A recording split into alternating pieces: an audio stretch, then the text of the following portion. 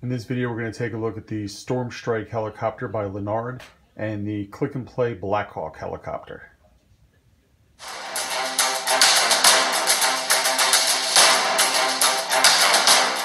So first we'll take a look at the Kong Skull Island helicopter. This is Storm Strike expedition vehicle, and it comes with a figure. Box is pretty nice. You got Kong versing a giant snake of some sort on the back. I mean, this box came through a little bit damaged, which to me is irrelevant because I'm going to discard it. This is also a Walmart exclusive, so I thought that was pretty cool. I'm going to pause for a minute, get it out of the box, and get a better look. So after removing about 500 rubber bands, here's a look at the Storm Strike helicopter. It's actually pretty neat. Slightly bigger than like a little bird. And it does come with a pilot. Looks like at one point he was supposed to come with a parachute, which it did not. Typical looking LANARD figure. The head is really usable for a custom. The rest of it, not so much. Size-wise, he's right in scale with a Joy Toy this side or a G.I. Joe figure. And it would be the same with most other 4-inch figures. Marauder figures, Marvel figures. Anyway, back to the helicopter. It does seat one figure, which in this case you can put either a G.I. Joe figure, and I think it's going to fit properly in there, or a modified Joy Toy figure. And this figure I have removed part of the crotch so the hips can come forward more. Now he can fit in there just fine. So it does scale fine with those. It's, a pretty decent helicopter. And if you pick it up for in the $20 range, I think it's worth it. Especially if you want some variety to what you have in your Air Force. I think it's neat. And like I said, the helmet I would definitely Dremel out, and you can actually use it as a usable helmet then for a pilot if you want to make a custom. So that's that. Again, I think that's a pretty good deal.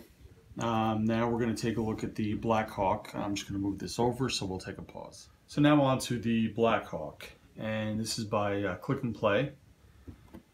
Just judging by the box, you can see it's going to be a rather big helicopter.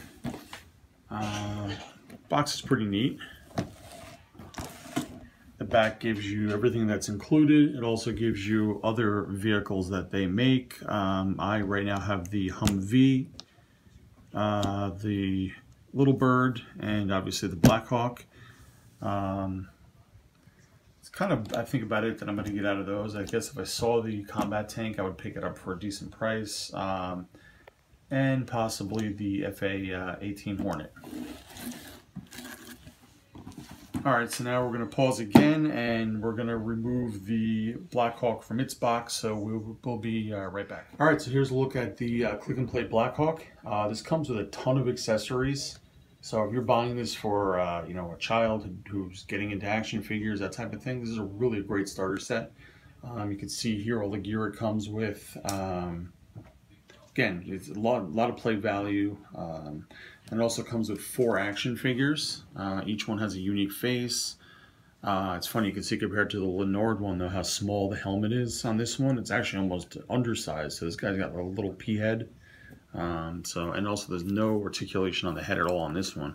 Otherwise, all of these have typical Power Team Elite style articulation, which, even though they're not aesthetically good-looking figures, they're extremely posable figures. Now onto the Blackhawk itself.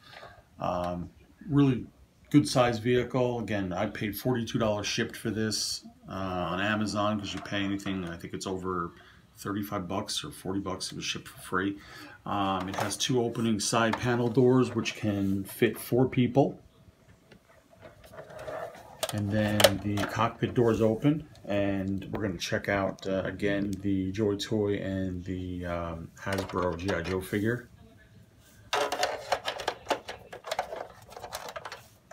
So it fits very nicely in there. And we'll put Flint on the other side.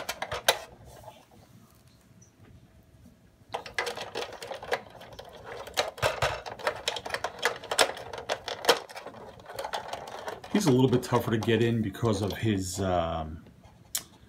pouches, so it's not really a good example of that, but again, he does fit fine in there. And again, the side door opens, the rotors spin, the rear tail rotor spins.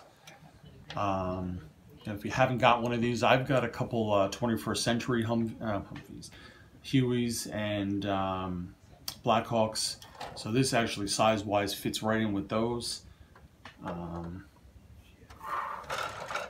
Just all around a really good piece.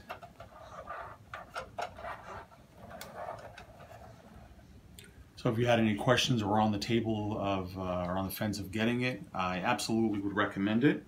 You can see the difference. We'll check it out with the Con one.